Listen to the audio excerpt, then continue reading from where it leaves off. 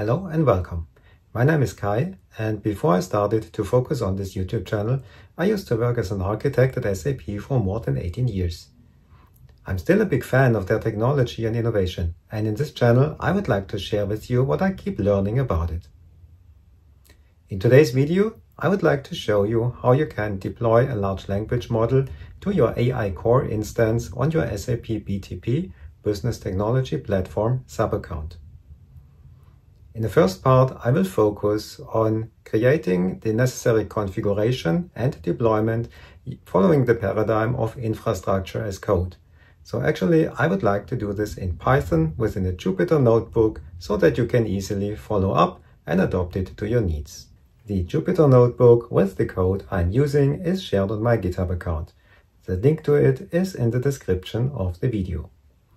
In the last part of the video, my AI-generated assistant will give you a very quick walkthrough how to create the configuration and the deployment manually and interactively within the AI Launchpad application. And with that, let's get started. This is option 1 on how to create a deployment of a large language model on AI Core. And here I have a Jupyter notebook, which is also part of my GitHub repository, and the link to that one you will find in the description for this video. In the first part of the notebook I have listed a few prerequisites and further links. So as we are using Python here, you need to have it installed. You need to create your AI Core instance already in your BTP sub-account. Here is a link provided on how to do so using the service marketplace and then just creating an instance. You also need to create a service key for it, which you can then use for accessing the API here from our Python SDK.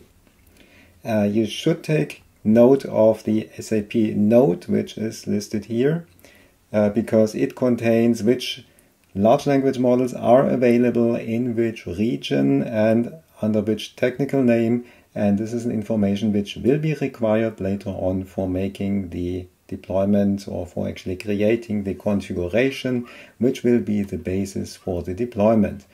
And optionally, you may have the Cloud Foundry CLI installed. This can help you to download your service key for your AI Core instance so that you can easily make use of it here.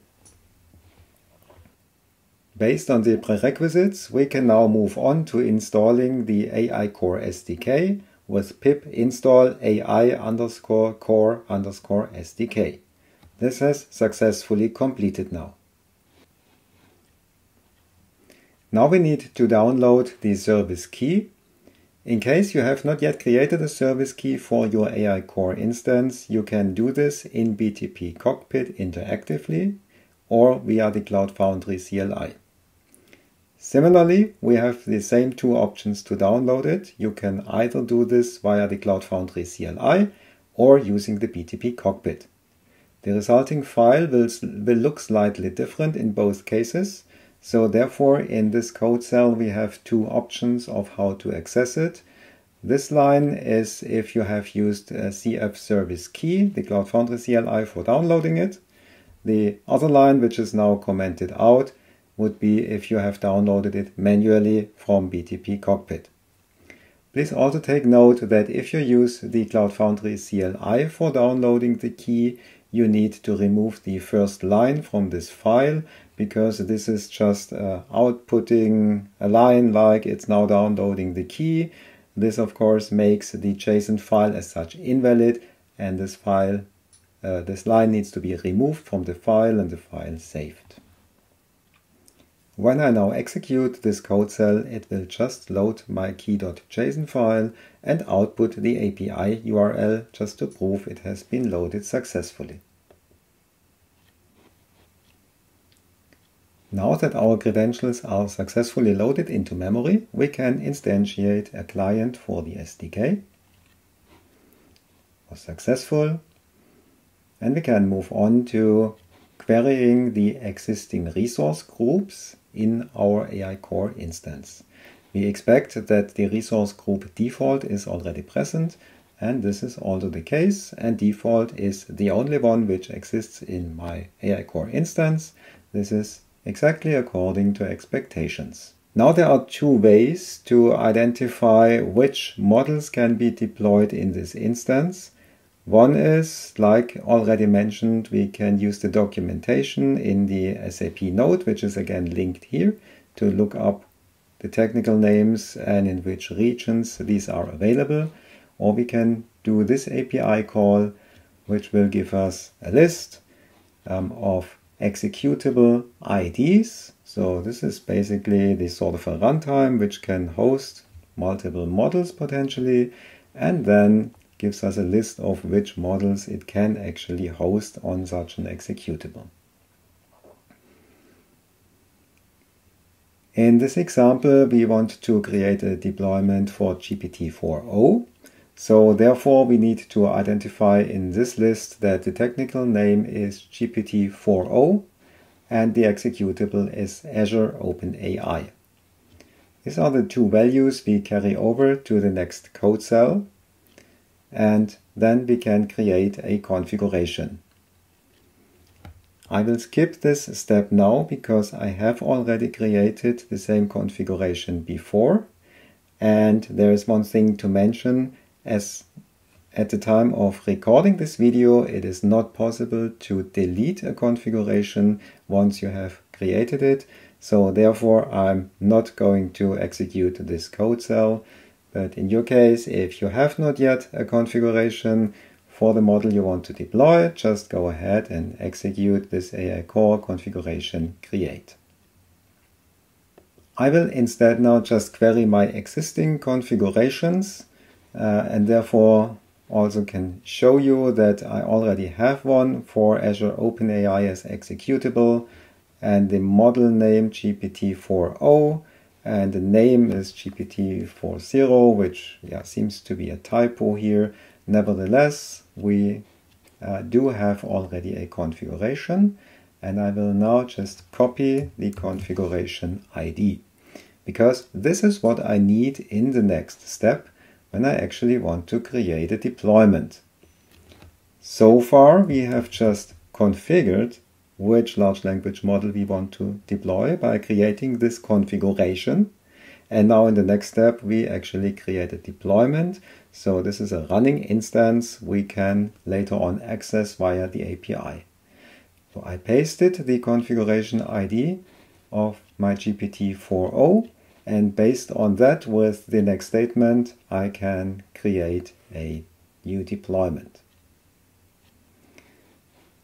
It gives a response, and just to verify that we have a deployment for this configuration ID, we do a query on the existing deployments.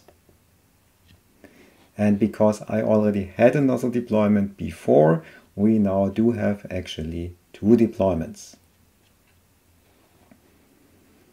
And optionally, I can again list what these deployments are. And both deployments with different IDs are referring to the model ID GPT-4o and the model version latest. After we have successfully deployed our large language model to our AI Core instance, we of course want to test it. For this, I have another notebook here, in which we first of all install the Generative AI Hub SDK. That's the SDK we need for consuming the Generative AI Hub. It's already done and installed on my computer, so I will move on to the next code cell. This is similar like the one we had in the other notebook, so we are loading our credentials from the key.json file. This time we are injecting them into environment variables. This is the most easy and straightforward way to consume them with the SDK and to make a secure connection to our AI Core instance. When we now execute this code cell, it just outputs the URL of the API to prove that it has been loaded successfully. Now in the next code cell, we actually consume the large language model.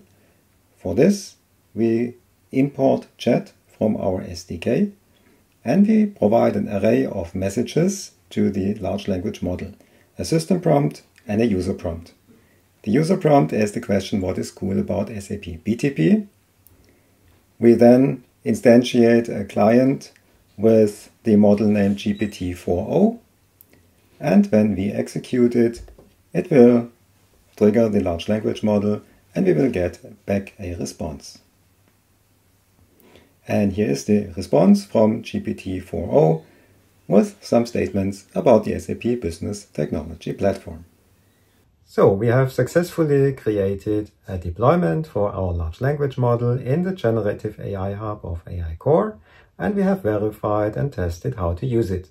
As promised in the beginning, my AI-generated assistant will give you a very quick walkthrough how to create the configuration and the deployment interactively with the AI Launchpad application, so that we have this topic completed. I will give a quick tour through the process of creating a configuration and deployment using the AI Launchpad.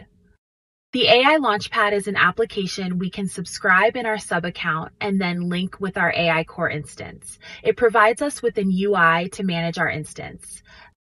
For deploying an LLM to the Generative AI Hub, we need to start by creating a configuration. We assign a name, the scenario, foundation models, a version, and an executable. Which models are served by which executable can be found in SAP Note 3437766, which also linked in the description of the video.